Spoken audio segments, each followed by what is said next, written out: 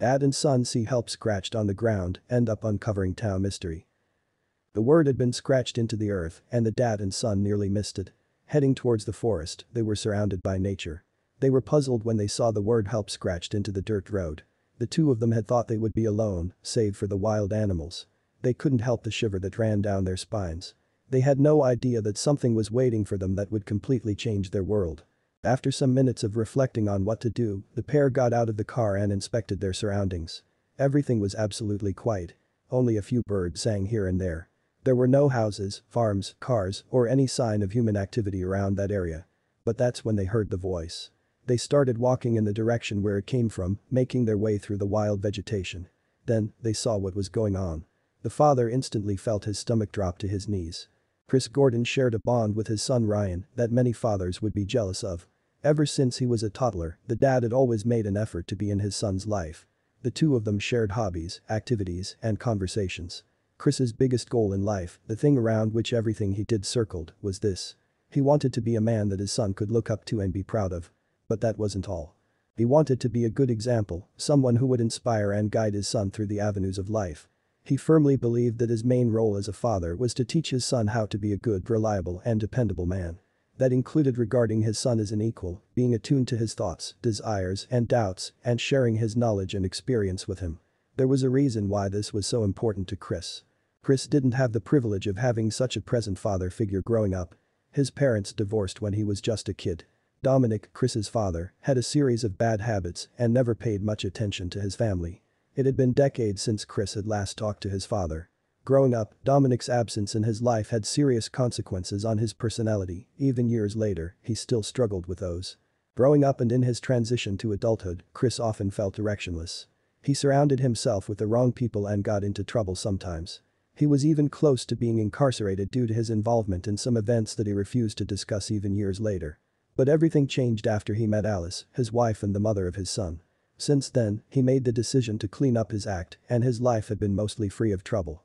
However, something was about to happen that would put him to the test. Hunting was one of the hobbies Chris and Ryan shared. It was one of their favorite things to do. Nothing could beat the sense of adventure and thrill, but also calm that they got from spending a day in the forest, on the lookout for wild animals. When it happened, they were in Chris's car, on their way to their favorite spot in the forest. They were talking about what sort of animals they would find at that time of the year when suddenly, Chris stopped the car dead. Ryan's first reaction was to look at his dad. Chris had frozen and had his eyes set on the road, with an alarmed expression on his face. "What's wrong, Dad?" the kid asked. Chris didn't say anything. He just pointed at the road ahead of them. Ryan tried to get a grasp of what had made his dad spot, thinking that it may be an animal crossing the road. That's when he saw it. They could have easily missed it. The sign was roughly scratched into the dirt in thin lines and in a rushed manner, like the person who had made it was escaping from something or someone. But once one could take a closer look at it, it was unmistakable. Someone had written help in the middle of the road. Quickly, father and son got out of the car to see what was going on and think of what they could do. Taking a closer look, Chris realized that the lines on the dirt looked recent, no one had stepped over them, and no car seemed to have driven over. That could only mean one thing. They were probably the first people who had seen that message. But who could be its author? Was it someone in trouble, or could it be just some twisted joke? In the middle of all these questions, they suddenly heard something. It sounded like a human voice. The two of them heard something sounding like human screams coming from the forest. A chill went down her spine. Things were getting scarier by the minute. "Maybe it's a fox," the kid asked his dad, trying to hide the fear in his voice. He knew that foxes in heat can shriek in a manner that is uncannily remindful of human screams, but he also wanted to get out of there as soon as possible. After a few seconds, his father replied. "Maybe, but maybe not. We have to go there and make sure," Chris sentenced. The pair started walking towards the depths of the forest, where the chilling sound came from. They did their best to make their way through the bushes, watching out for any hidden animal that may give them a nasty surprise. Ryan had never been more scared in his life, yet he followed his dad. What would they find in the heart of the forest? The kid didn't know it, but Gordon was scared as well. However, he felt it was his duty to do the right thing and ensure whoever was in trouble could get some help. After walking for a while, they finally saw it. A woman was sitting deep in a small ravine in the middle of the woods. There was no way to reach her, as the terrain was too slopey. She probably had fallen in there. What could they do now? The woman couldn't get out, so they wouldn't be able to do so by themselves either. Quickly, Chris took out his phone and called a rescue team. In a matter of minutes, they were there. With the help of ropes, they managed to get the woman out of the hollow. But when he could look at her from a closer distance, Chris realized something. He recognized that woman. Her name was Amanda Ogle, and Chris had seen her face before. It was in the news and the papers. Apparently, the woman, who was mentally challenged, had gone missing just a few days ago. Luckily enough, she was in a decent physical state. However, there was still one question in the air. How did she end up in the middle of the forest? What was her story? Right after Amanda was rescued by the team, one of the members called the police. The most obvious explanation was that she had escaped from the care center where she usually stayed, located on the town outskirts. However, right after a police car appeared on the scene and 4 officers got out, a startling fact was revealed. The care center hadn't reported Amanda Ogle's disappearance to the press or the police. It was her family who did it. The care center, which should have been responsible for ensuring that Amanda was under the care of professionals and safe at all times, hadn't said a peep about it. Naturally, Amanda's family was outraged when they went to visit her one day and found that she wasn't there, while the care center's administration played dumb about the whole issue. What was going on? Every member of the rescue team was baffled when they heard this from one of the officers. Clearly, there was something fishy in that story. Chris, particularly, was left wondering what could be going on. He approached one of the officers and offered to help them in whatever way he could to solve the mystery. However, there was still a lot to be done concerning uncovering Amanda's true story. And at that moment, only one thing could be done. They had to question Amanda and try to see if she could tell them something useful for the investigation. So quickly, after the rescue team made sure that the girl was in proper physical condition, the police officers went to her and introduced themselves. Knowing that Amanda would probably be feeling disoriented and confused, they tried their best to make her feel at ease before asking her any questions. But soon, they realized something unnerving. Amanda seemed incapable of uttering a single word. No matter what the officers asked her or what they said to her, she just remained silent. She seemed to hear their words and react to sounds, but it was like she had become mute. And that wasn't all. There was another unsettling detail that made the whole situation an enigma like these officers had never encountered before. Amanda's expression wasn't that of a distressed or scared person. She looked absolutely calm and peaceful, like she had gotten over her accident in a matter of minutes. If that were so, why was she unable to speak? If it wasn't because of the trauma and shock she had undoubtedly gone through, what could possibly be the issue? The police officers and the rescue team were immersed in these questions when, suddenly, a car parked near the scene. It was Amanda's family.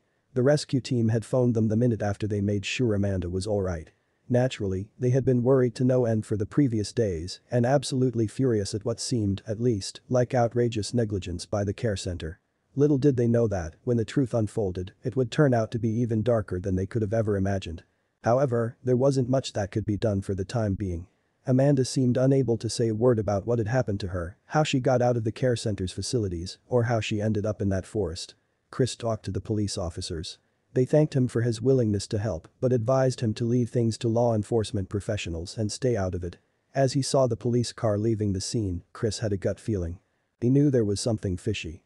He talked to Amanda's family, they were furious and outraged about the care center's negligence and hoped the police would clear the matter in the following days. But as he drove back home with Ryan, Chris couldn't stop thinking about how strange everything looked. That's when he made a decision. When father and son finally got home, Chris told his wife about everything that had happened. "I don't know what's going on, but it all sounds really fishy to me," he told her. "I'm gonna try to find out what's happening here." Chris's wife stayed silent for a few minutes, like she was pondering whether she should say what was really on her mind. Then, she spoke. "Do what you feel like you have to do. I trust you. But please, for Ryan's sake and mine, be safe." Chris promised that he would resort to the authorities if he felt like he was getting into a dangerous situation. They both went to bed, and it took them a while to fall asleep. Their minds were filled with thoughts about what could be the truth behind Amanda Ogle's disappearance and what Chris could be getting into. The next morning, Chris began his investigation. He started off by searching for the people involved on the internet. He looked up the care center in question and tried to find all the upper management staff. As he was going through the names of all the members of the care center's direction, he read something that rang a bell. When he realized why that was, a chill went down his spine. The care center director's surname, Salkeld, sounded strangely familiar to Chris despite it being an odd one. He thought about it for a while. Where have I heard that surname before? He wondered. Suddenly, he realized. The local police chief had the same surname.